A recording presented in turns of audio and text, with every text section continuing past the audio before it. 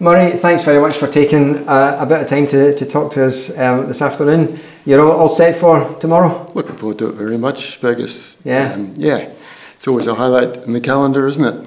You've been coming here for many years, both as a competitor and adjudicator. Yeah, so 1975, the championship started in 74. 75 was my first year, and had a long stint competing, qualified each year until 95, and then had a wee break away from competing and managed to qualify again 2 or 3 more times. And this will be my third visit as a judge. And have you've judged both sections of the event? No, the last twice that I've judged here, I've done the MSR both times. Patricia, my wife, has been on the P-Rook both times. So I did the MSR twice, right. So the first time on the P-Rook. Right, you're looking forward to it?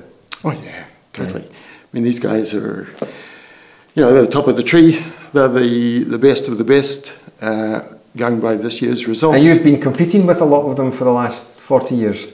Yeah. Some of them. Some of the more senior ones. Am I noticing a slight change in the guard in some respects? There's quite a wee bundle of younger players coming through to compete over the last couple of years, maybe. Yeah, I'm not. I don't think I'd explain it as a changing of the guard. With the 2 gold medals automatically qualifying, you're always going to get some of the younger ones coming through. So that always keeps it fresh and keeps it youngish. But the experienced players. Well, I think if you consider the history of the Glenfiddich, so this will be the 49th event. Yeah. So there's only been 17 winners of the event. I find that quite amazing. So obviously several players have won it multiple times. And I think that tells you a lot about what's happened over the history of the Glenfiddich. There's always been younger ones coming through and being very successful. And they might now take that forward. But I never see a changing of the guard. It's a natural Just a gradual evolution. progression. Yeah. And when I first played here, John Burgess, by Major Angus MacDonald, Ian McFadden, Hugh McCallum, Ian Murray, the greats of that time. So I suppose I was, I was the youngest competitor at that time. But no one saw that as a changing of the guard, simply because I was coming in and managed to be reasonably successful quite early in my Glenfiddich career. So I think it's, like I say, these are the best of the best that we've got, and I think it's tremendous. Our piping future are the ones that are coming up. But it's nice that the more mature players can That's a nice way to put it. So when you sit down there tomorrow morning in the knowledge that you've got 10, let's call it the 10 best pipers in the world this year, because they've all qualified by winning one of the qualifying events, what are you looking for from these guys tomorrow? Nothing more than I would look for at any competition at any level. Obviously the standard at the Glenfiddich is the pinnacle, but as an adjudicator, I'm always looking for high entertainment value, and by that I mean musicality. Entertain me through music. The standard of the instrument obviously plays a big part. It probably goes without saying that the standard of the instrument tomorrow will be exceedingly high. Technical security. So once those 2 boxes are ticked, and to be successful at a high level, those 2 boxes should be a given.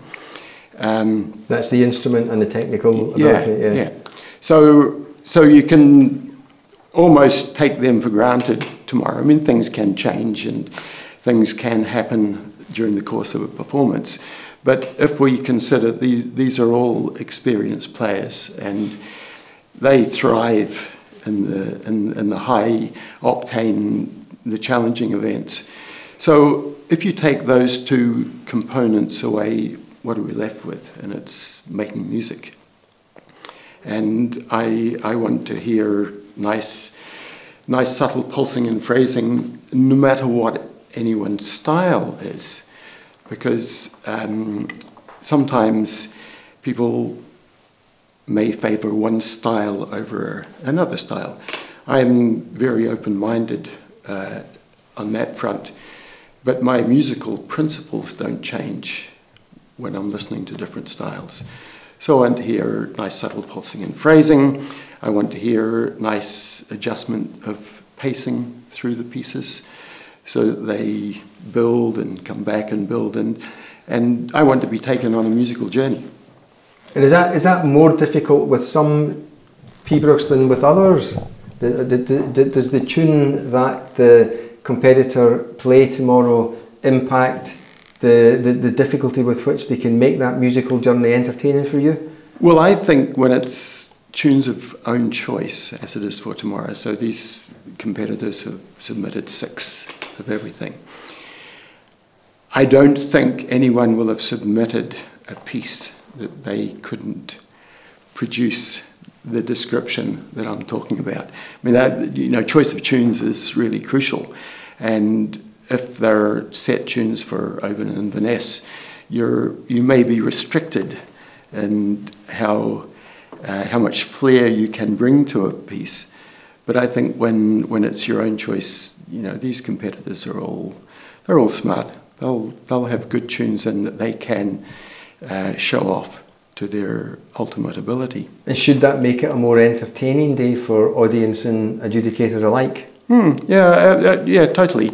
Sometimes with set tunes, they may not be as favourable music. They might not naturally be as musical, or there could be things about them that players don't necessarily like. Give them the 6 that they want to play, and they'll entertain us, all right. You've talked about the bagpipe and the technical ability, and then you've talked about musicality. Can there be a conflict between these two groups? So if you hear the most musical performance that you've ever heard tomorrow, but the bagpipe is a little bit off, or the technical ability slips a little bit at some point during that really musical performance, how do you judge that? So I think this is where judging experience plays a big part, because you have to learn how to assess as a whole. But it would be quite unusual over the history of the Glenfiddich or other senior events, the class, the senior at Oban, Silver Chanters, etc. It would be unusual to have a first prize going to a performance where the bagpipe wasn't in tune or didn't have technical security. When we get 10 competitors tomorrow, it would be a strong person that would bet against someone not ticking the 3 boxes. And what we're looking for as adjudicators is having 10 performances ticking those boxes, so that then you can actually, so you might say, well, the instrument was steady, but what was the quality of sound? Musicality, yeah. So then you start looking at the nitty-gritty and just little touches, the tiniest little things can make a difference when you're assessing the final prize list. And then I suppose if we're looking at an overall champion, you've got to multiply that by 2, because they've each got to do it in the morning and maintain that stability and musicality and credibility in the afternoon. Absolutely. And when it comes to the afternoon section, that's when the heat gets turned up, really, because if you feel that you've had a pretty decent run in the P-Rock leg, by the time you come to the second time through your reel, well, when the going gets tough, the tough get going. But did you do that when you were competing? Yes. Did you play the same reel twice, same MSR twice through each tune when you were playing? That has never changed. The tune requirement has never changed in the history of the Glenfiddich. And that's a tougher way to test it? Yeah, so if you're playing a double MSR, two different marches, two different stress plays, two different reels, you've got more breaks to consider. So the makeup of your order of play can be quite crucial.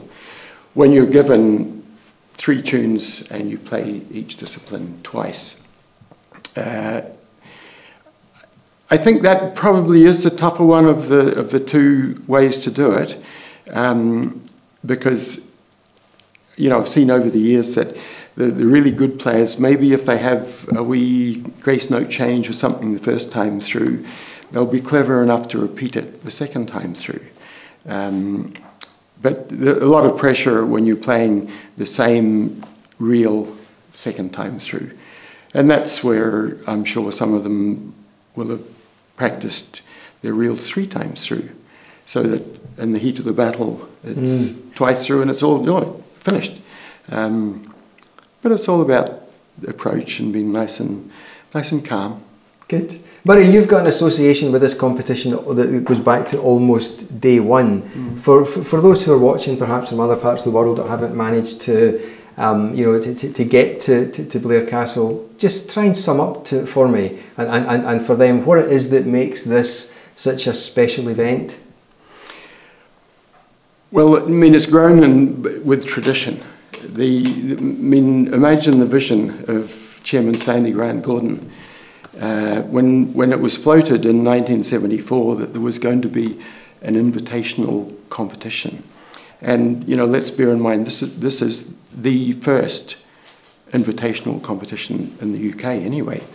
And the vision that he had and the legacy that he's left us, because now everyone wants to qualify for the Glenfiddich. People want to travel from the other side of the world to come and listen at the Glenfiddich. So the stature has grown simply because of the formula, and it's the most majestic hall that I've ever played in. 2 locations spring to mind.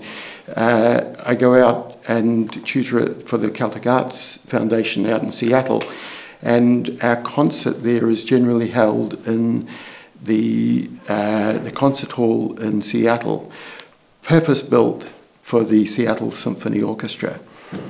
And that venue and the Grand Hall at Blair Castle are the 2 most exquisite places that I've had the pleasure of playing in front of.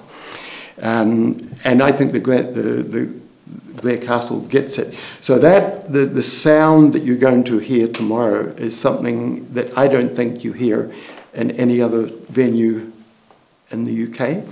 So that gives it a presence. The hall itself, with the structure and the antlers around, set the scene.